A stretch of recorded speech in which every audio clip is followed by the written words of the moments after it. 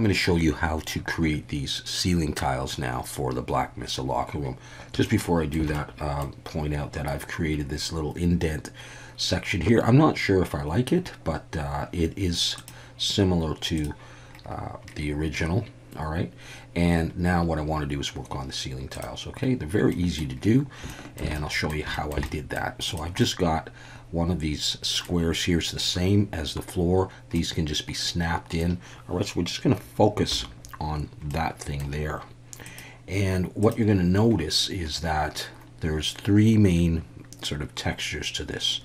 There's the outer light gray part. I'm going to call that the grout for lack of a better term. And then there's like a black border, and then there's the pattern. You can't see it too well there, but you'll see it as we build that. Okay, so what I'm going to do is I'm going to come in to this piece right here, and I'm going to press I to inset. I'm going to pull in, but not too much, because this is going to be repeated by the tiles that are attaching. So that's going to be like the grout area, and then I'm going to inset again. And we're going to have like a black border, maybe right about there. And then this section is going to have the metal grate kind of thing.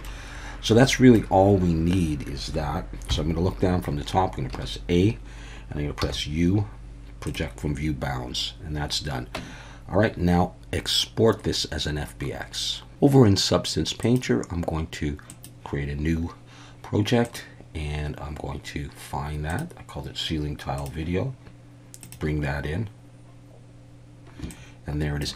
Now right now the poly is facing upwards, like, you know, not down into the room, but I just find it easier to work there than to work on the underside, which is very dark or invisible. Okay, let's bake the mesh maps. I'm going to do this at 2K. Uncheck ID, I'm not going to need that.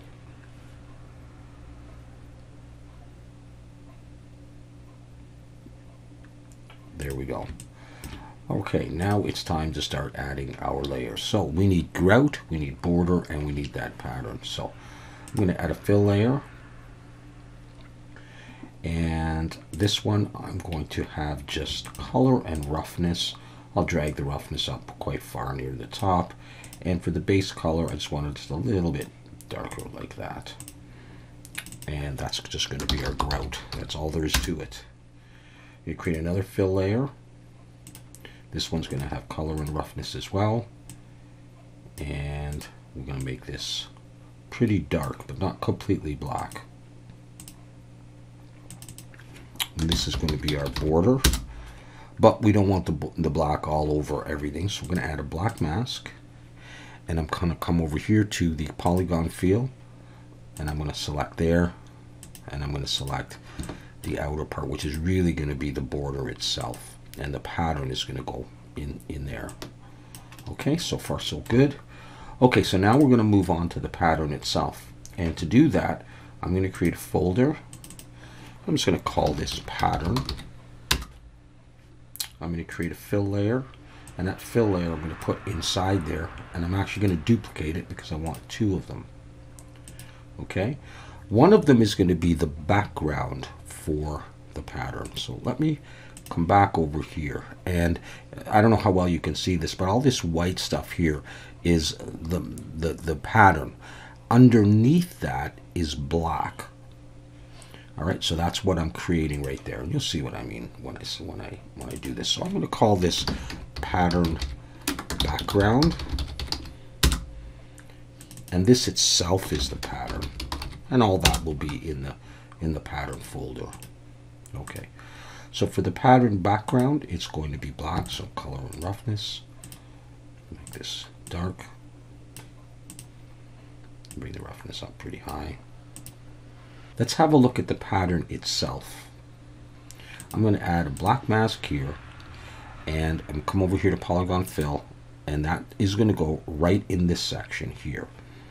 So on the black mask, I'm going to right click and choose add fill. Come to the properties, and where it says grayscale, I'm going to come over to the procedurals. I'm going to type in metal, and I'm going to use this second last one, metal grade simple. I'm going to drag that over to there. Okay, a couple of things to do here. I'm going to change the scale to maybe 6. rotate by 45 degrees I don't want, so uncheck that. And that might be a little bit much. I mean, it's up to you.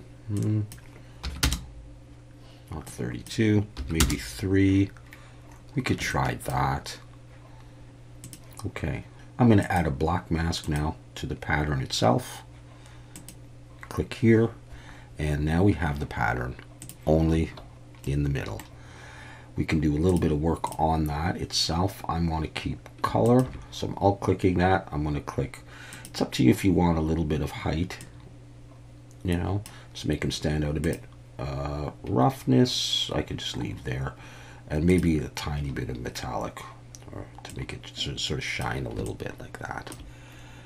And that is essentially it. There is your pattern. All right, and the whole thing. And if you want to keep that, you could create a folder, drag everything into the folder, give this a name like ceiling tile, something like that.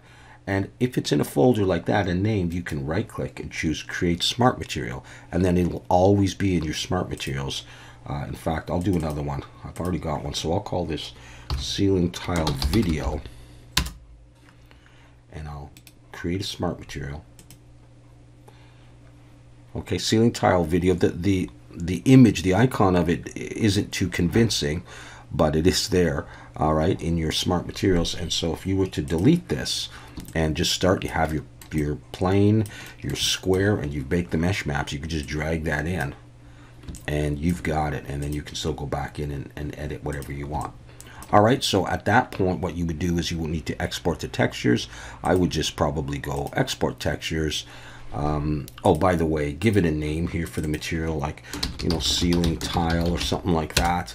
Save the file. That will transfer over. You can export the textures. Choose something like PBR metallic roughness. Choose where you want it. Change this if you want. Click export, and then you just load it up like you load any other Substance Painter texture in Blender, and you will have that, and it will come out looking, let's see, it'll come out looking something like this. Just keep in mind that the textures are going to be facing upwards. In other words, it'll be blue upwards and red downwards. So either flip the texture, the tile all the way around, or, you know, take it like that and just come in and go Alt N, flip, and now your tile will be facing downwards, and you will have something like that. All right, so that's the texture that we just built. I'll be taking out a couple of these. Let me just hide them for now, and I'll be putting a light in there. All right, I might do a couple of lights, and of course there's more modeling to be done, but this is where I'm at right now. All right, so we'll see you next time.